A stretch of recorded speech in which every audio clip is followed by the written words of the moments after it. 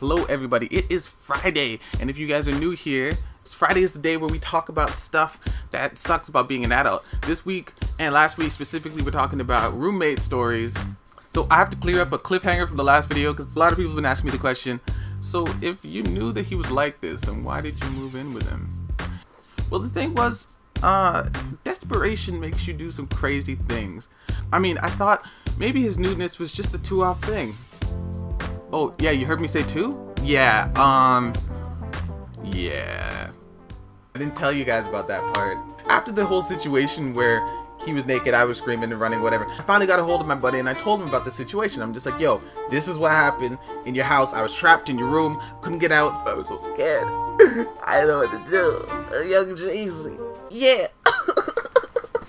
So I tell my buddy about it and he starts laughing. My buddy is cracking up. Like, he's just like, what? No way. When have I ever lied to you? I've never lied to you. I will never lie to you. You will always be mine. So obviously, there's no way I could explain it in a way that would make sense. He figured, you know, maybe he's exaggerating a little bit. Yeah, exaggerating. Who's exaggerating now, son? One day, about a week after my traumatizing story, or maybe it wasn't a week, I don't know, I'm just making up dates. My buddy calls me up and he's just like, yo, Siege, I saw it, I finally saw it. I'm just like, what saw what? And why are you so excited and happy? He wasn't excited at all. I'm just throwing this in to throw him under the bus. And he's all like, yo, I finally saw it. The thing I've always wanted to see in my life. A naked middle-aged man. And I was like, what? No way, you finally saw it? That's so great, man. Nobody was excited about this situation. So I came in from school and I walk around the corner and my roommate is right there and he's doing dips. But he's not just doing any dips. No, he's doing dips in the nude. When he saw him, he was just like, ow. And his roommate was just like, after that, we had a good laugh and, you know, it brought our relationship closer because now we had something else in common, you know, because that's what friendships are based on, things that you guys can relive together. Naked men. Alright, so leading into why I moved into the place.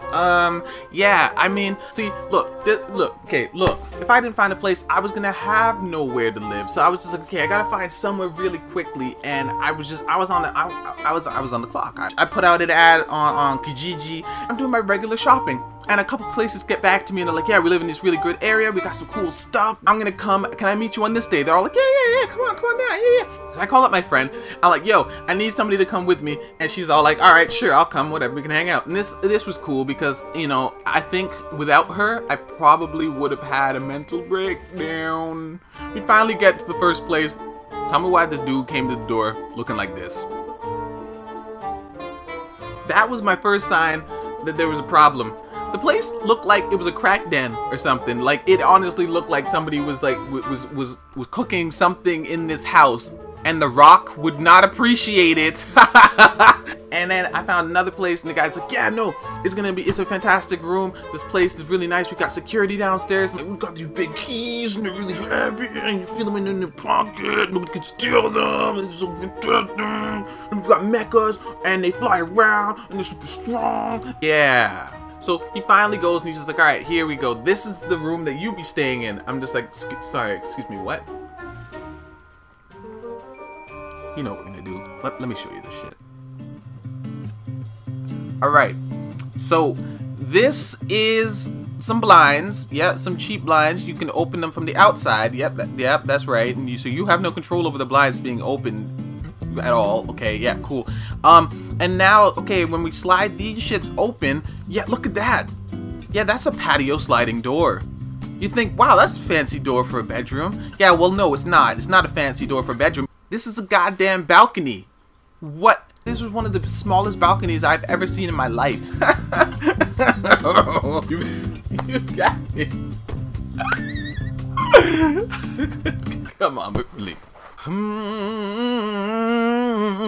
This man did not just make me travel like 45 miles outside of the city to this little abandoned area that was all busted down and broken up. You can't just spring this on people. You can't just be like, surprise! First of all, screw you. Screw all the rest of your goddamn roommates and your bedrooms and shit trying to put me on a goddamn balcony. What is this? Basically, that whole day was a bit of a disaster. In the end, after looking at all these places, I called up my buddy and I'm just like, yo son, how many times has your roommate been naked now? And he's just like, just that one time. And I was like, alright, cool, tell the landlord I'm moving in. That was it. That was the reason why I moved in to his place. Because in comparison to living on a freaking balcony on a cot, or living in a place that literally smelled like somebody died in there and they just hid them in the walls, I was gonna take this nudist. Now, if I look back on it, I think I probably would have taken the dead person house with an X. But at that moment, the best option seemed the crazy nudist, because I mean, maybe we just caught him randomly and it wasn't gonna happen again. He couldn't be that bad.